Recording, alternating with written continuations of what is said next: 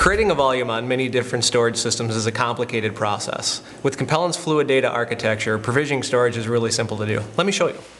So here we are, we're inside the Compellent interface. This is just a simple web interface for managing the Compellent system.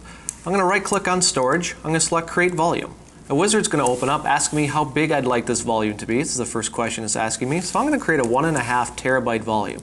You can see we can select from gigabytes, terabytes, even petabyte size volumes. Simply going to hit continue. It's going to ask me what replay schedule I like for this volume. And replays are a schedule of snapshots. I have one earlier that I created called file servers. It's defaulting to that, and you can see the schedule here. So I'm just going to hit continue. I'm going to give this a name. We're going to call this accounting, for example.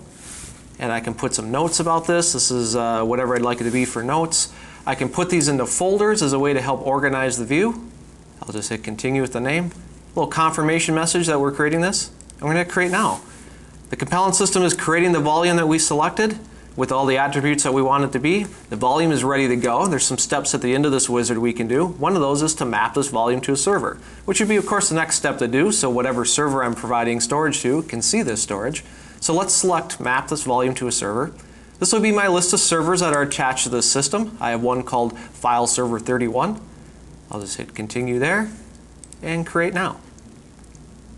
And that's it. We've created a volume, we've mapped it to the server. Let me show you a little bit about this volume. I'm going to select statistics. Well, this is how big this volume is right now on the Compellent system. You can see it's literally 0.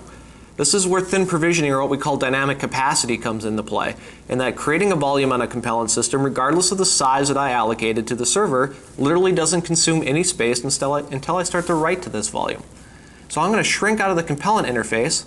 I'm going to go into disk management. This happens to be a Windows server here. We'll open up disk management. And we'll select to rescan disks. This is telling the server to look for new disk drives. And there's our 1.5 terabyte disk drive. We'll walk through the process here of setting up this disk drive inside of Windows. A few clicks of the mouse. And Windows is formatting that drive. And as you can see, it's ready to go. It's the E drive. Well, let's go back into the Compellent interface and take a look at how much space actually was used or written to us by Windows to format that drive. So we'll refresh this graph. And there we go. So Windows wrote 78 megabytes of space to format a 1.5 terabyte size volume. You can see with overall disk space, counting some RAID overhead, we're using very little disk space at this point in time. Well, this is true thin provisioning and the ease of provisioning a volume. There, I'm done. And my coffee's still warm.